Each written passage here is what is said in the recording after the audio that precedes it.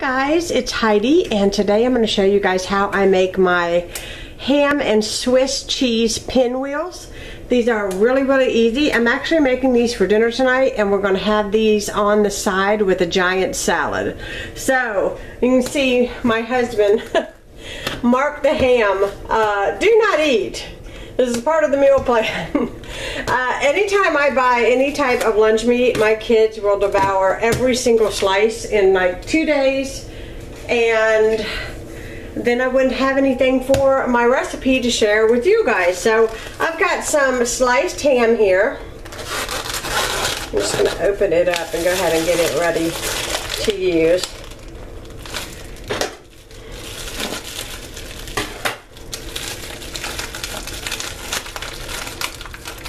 And then I have some Swiss cheese that I bought from Costco.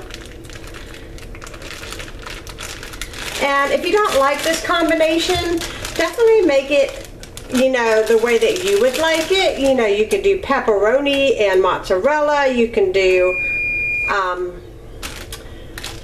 anything you want. Salami.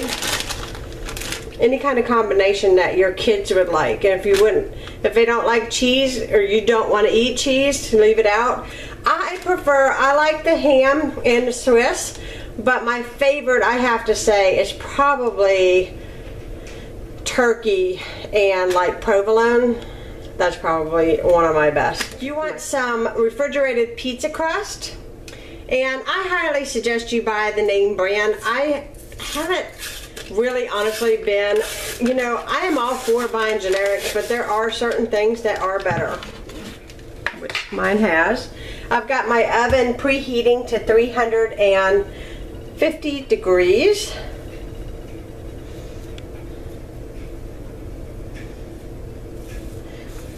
And I'm going to roll this out this way. And I'm going to move this stuff a little bit. And I'm going to put down just a little bit of flour, just so that it doesn't stick to my surface when I go to roll it out, because I'm going to roll it just a little bit thinner than it actually is.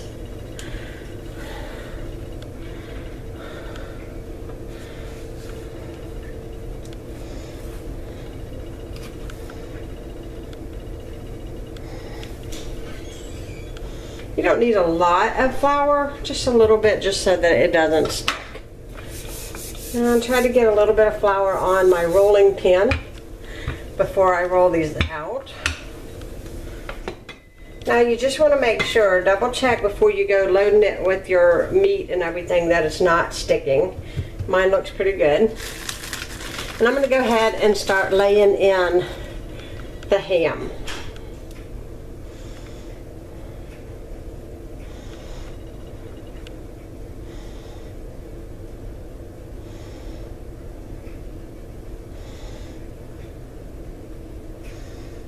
You want to make sure that the meat covers the,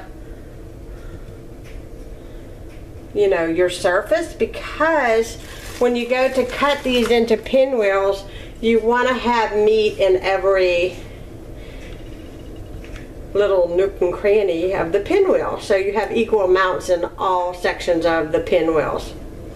If you hear a lot of doors shutting and commotion in this house today, we had another car breakdown, and well, just had a lot of people here in and out all day today trying to fix things up, because my son has to go out of town tomorrow. So Mom is inside cooking dinner. Now I'm just going to put on the cheese.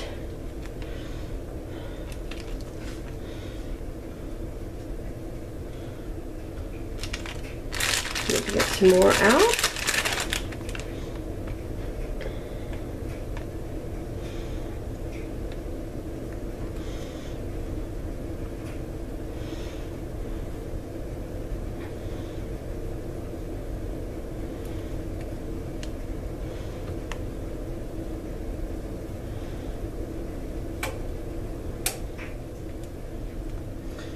And now that you have this covered in your cheese, you want to roll this up. I roll from me forward. It's easier that way. And you want to roll this up as tight as you possibly can get it.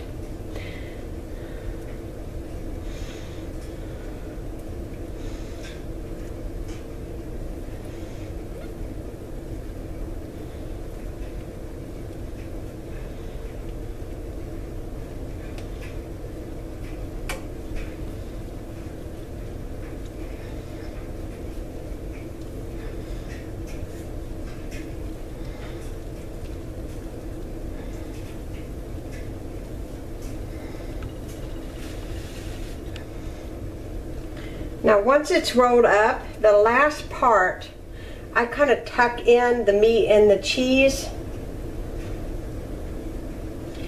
And I kind of pull the pizza dough up and then I tack it. Now once I get that all sealed, I kind of like to squeeze it just a little bit just to make sure that I get everything in there. And then you want to take a clean knife and you're going to cut it. But before that, you need to have your pan ready to put your items on. And I'm just using my pizza round. You guys have seen this in a lot of my videos. And I'm just going to slice this and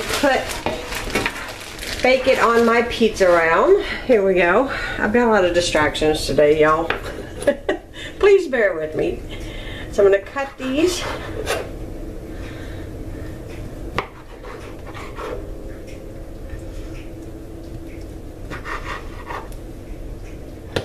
You can see all of your goodness is in there. I'm going to place them on my pizza round. I'll show it to you before I put it in the oven. You want to try to cut them all about the same size.